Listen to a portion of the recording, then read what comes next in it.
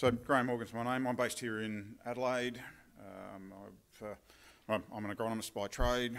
I've been working in the ag industry for about 30 odd years, and I'll start to show my age. Previously worked for Elders, and for the last 8 or so years I've been working for Agworld. I look after South Australia, Northern New South Wales, Queensland, New Zealand, and as of the last couple of days I've been doing a little bit of work up in the Pacific Islands, where some industries or farmers in Tonga are taking on the software, along with Fiji. So interesting life travelling around. But Agworld's an independent global platform for the data-driven future of agriculture. A lot of what people talk about in the ag game these days is around data. Who owns the data, who's using the data. In our vision of the process, it's the farmer owns the data. We're independent. Sometimes refer to our competitors. We're owned still by the original founders of the business and the venture capitalists that put the money in to get us going. We have no ownership by a chemical company or seed companies, which you'll see in a lot of the global positions. So we're independent. We don't sell data. The data that is generated by farmers and their advisors is owned by the farmers and their advisors.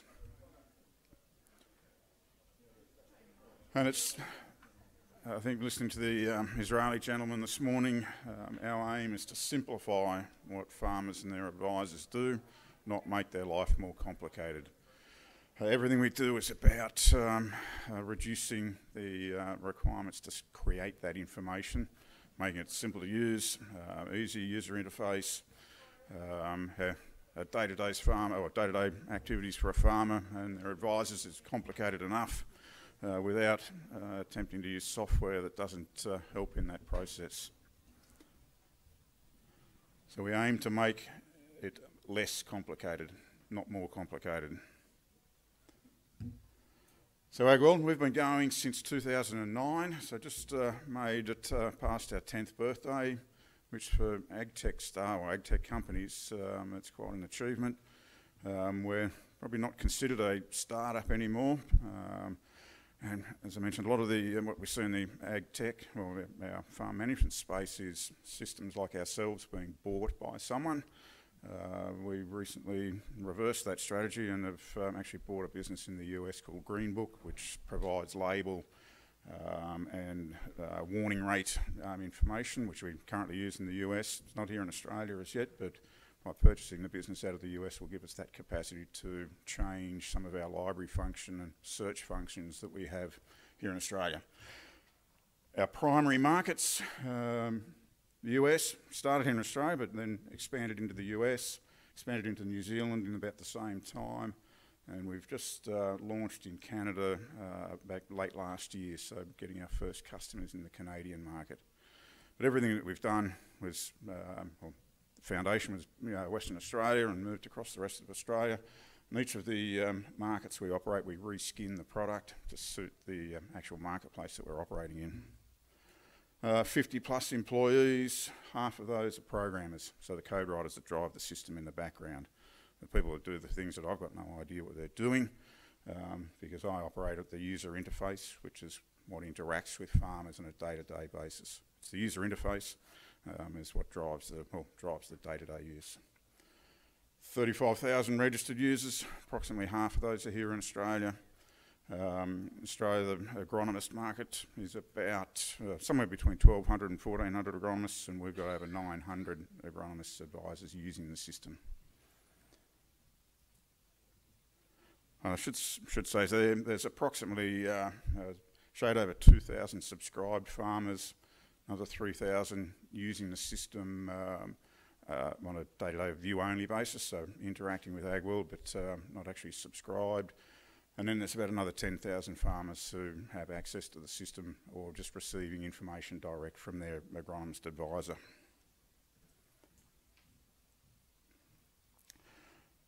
So, digitising farm information.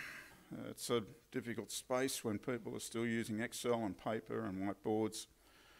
Growers use lots of different machines, lots of different monitors. I often get farmers saying to me They're not tech savvy, don't use computers, and I jump into their header or tractor, and there's more computer screens in those headers and tractors than I was sitting on my desk.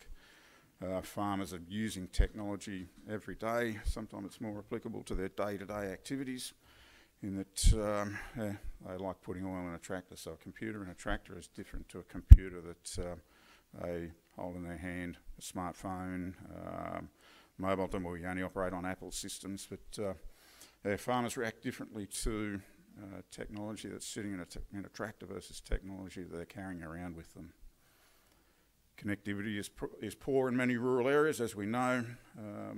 Our mobile devices will work both online and offline, so growers, agronomists can use the system all day long out in the paddock, and when they return to their office, back into the kitchen, off to McDonald's on the way through town, they can jump on Wi-Fi and all the information will sync together. So they can, whilst connectivity may be poor, they can still use what we provide on a day-to-day basis or throughout their working day. Lack of standardised data and APIs, and I'll touch on that in a little while, but everyone talks about moving information. Integrations, big topic in the, that's the free carton of beer. Everyone talks about integrating. I want to bring my weather station information into Agworld. I want to bring my machine data into Agworld.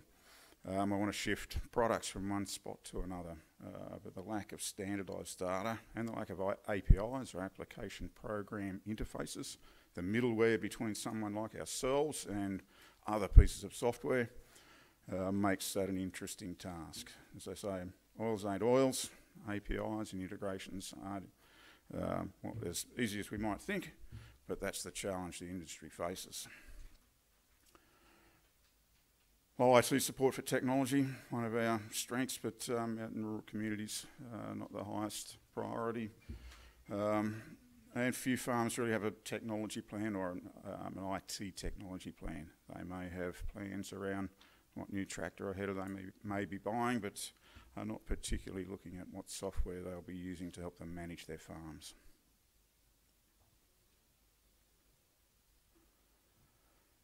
So we're a collaborative platform. So we work across each of these systems in our own system and sharing the information between retailers. Farmers buy their day-to-day farm inputs, fertiliser, seed, insecticide, herbicide. The growers themselves, advisors, so potentially consultants working to advise farmers on what they do, and significantly agronomists and their applicators. We run a permission system which allows each of these people to interact with Agworld, interact with the farmer, depending on how they wish to. In some instances we might have simple production data shifting between an agronomist and or the farmer. Others we might have financial information around the cost of production shifting between the farmer and the agronomist, or the farmer and his retailer, so that retailers can get an understanding of their seasonal input needs. System runs, so we have a planning and budgeting tool, Precision Ag, Core GIS, so everything operates on maps, and currently rolling out some features around NDVI imagery, importing layers, as applied layers, yield maps, nitrogen removal maps, through an integration we have with a company called PCT, or Precision Cropping Technologies. And that's an instance where an integration is working because two companies willing to talk to each other allow the transfer of data, where you have a standardised piece of information being the GIS referencing of fields. In-season agronomy, day-to-day agronomy, as I say, 75% of the agronomist market in Australia use Agworld.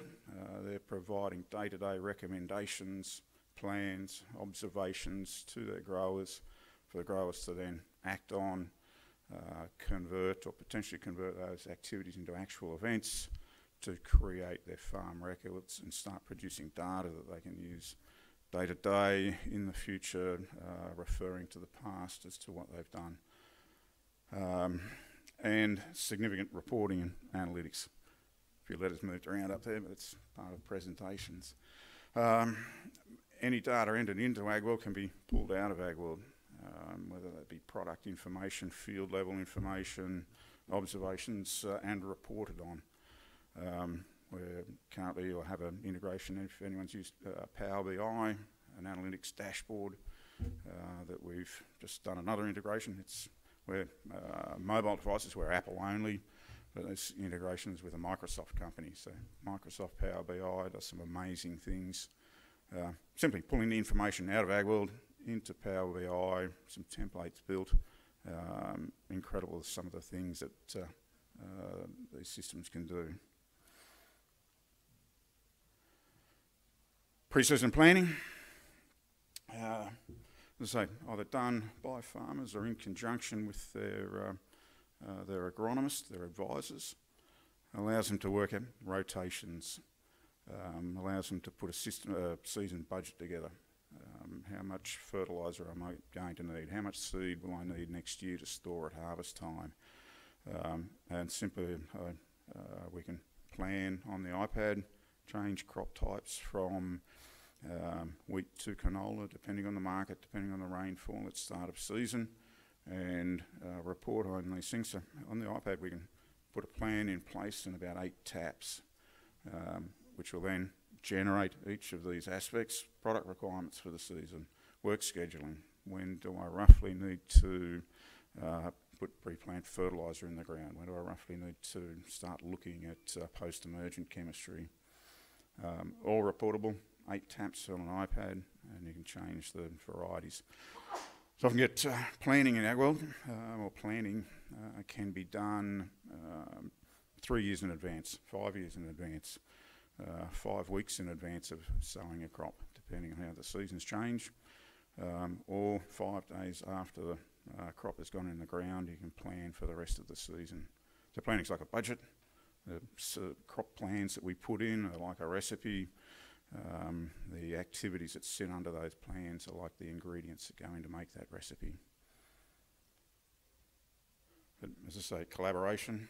We're farmers working with advisors. Advisors are doing this sort of work on a day-to-day basis. Farmers will typically plan once or twice a year. Agronomists are doing it day-to-day, so they have more experience in the planning phase, but do it in collaboration with their grower. So whilst we have technology here, a lot of this work either can be done or will be done either sitting on a header next to the farmer, sitting at the farmer's kitchen table, working out what he needs to do for the coming season.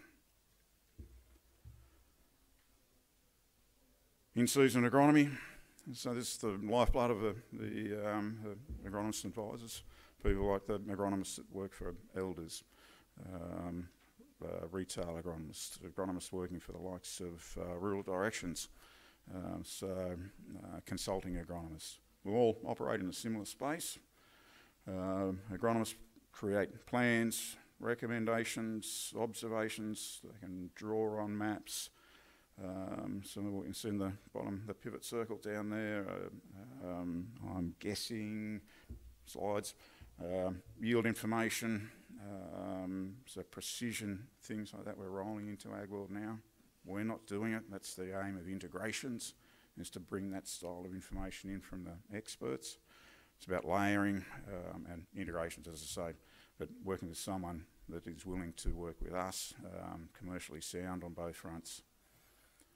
Top right, maps, farm maps, and the activities that go in field by field.